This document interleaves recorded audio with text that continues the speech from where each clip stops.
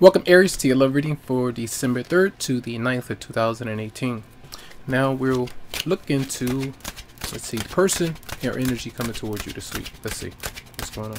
Person or energy coming towards Aries for the week in love. So we have the Queen of Wands. So energetically, this could be your own energy where you're feeling a bit more confident about where you would like to go in your love life. This could be someone that you're around, someone that you communicate with, or the energy that you give off.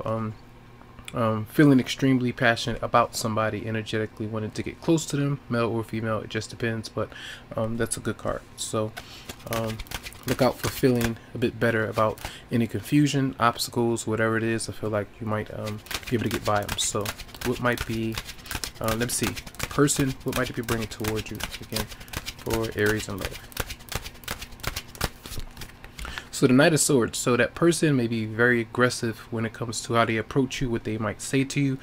Usually it's verbalizing their opinions or trying to get you to understand what they might want, what they feel, and what they would like to change, or even if they don't want things to change in their love life. It seems like there might be an aggressive kind of stance. So it could be fire sign, then you have a air sign showing up. What might be your response for this week, Aries? Then you have the Four of Pentacles, and it seems like you might be holding it back a bit.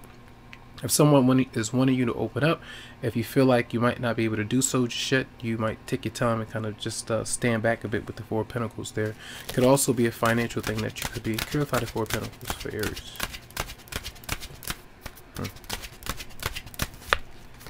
Yeah, see, it seems like you might be kind of staying back a bit, even if you have someone that might be expressing themselves a lot or letting you know certain things. I feel like a lot of you might be standing back and maybe taking a break in some way. It doesn't mean that you're not still going to have your energy with you to do whatever you need to do, but it seems like you might be doing that and then taking some time for you. All right, what might be the obstacles this week for Aries in love?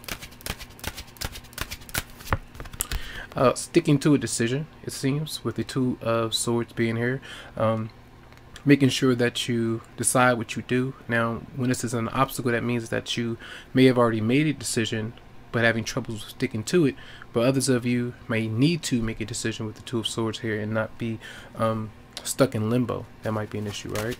And what is the outcome for Aries in love? No, December 3rd to the 9th.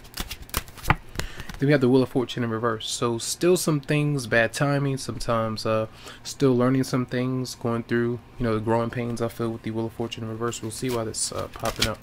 Outside interference. Here for the Wheel of Fortune in reverse for Aries, December 3rd to the 9th. Yeah, and it seems to be money. Whether you're working to invest in more into that area of your life right now, I feel like that might be a priority. So when you feel like things are not moving forward, that might be an obstacle, but seems like you're on the right path, but that might be kind of holding you back a bit. Let's see, your partner, what they might be up to. So you're dealing with somebody, or you're with somebody this week, December 3rd to the 9th. So the Ace of Cups are showing up. So this is water energy, but just emotional, feeling abundant, emotionally feeling good, loving you. Vice versa, could be that energy there, but I feel like they have love for you. Whoever you're dealing with, this is good energy, and you might feel it. They might be expressing it, you might understand it, and they could be letting you know these things, but if they're not, they do feel it for you, for wherever you might have your eyes set on, vice versa, right? And what else might they be doing this week? Let's see. Bears. And you have the Two of Cups. So it seems like you have a soulmate connection. When those two cards come out, most definitely for many of you out there, and you're thinking about it, you're allowing it to kind of grow so you can understand it on an emotional level for a lot of you out there. So when the Wheel of Fortune is there, it doesn't mean that it's bad. It can mean that you're fortunate, but the timing might be off because of saving, investments, money, circumstances, clearing up some older issues when it comes to money for some of you out there, but it does look very positive between you and them. So let's see, so you have the obstacles. So one more card for advice for you this week, December 3rd to the 9th for Aries in love. Four of Wands. Advice, this is stability, like move, the home, socializing with your partner, or communicating, having a good stable environment, and feeling good. So the Four of Wands is a good energy.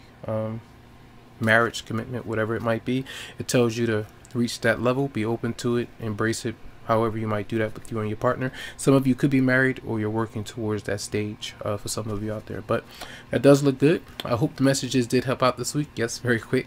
You can always go to the website psychicloveheals.com to schedule something for your energy, and I hope you have a great week. Enjoy.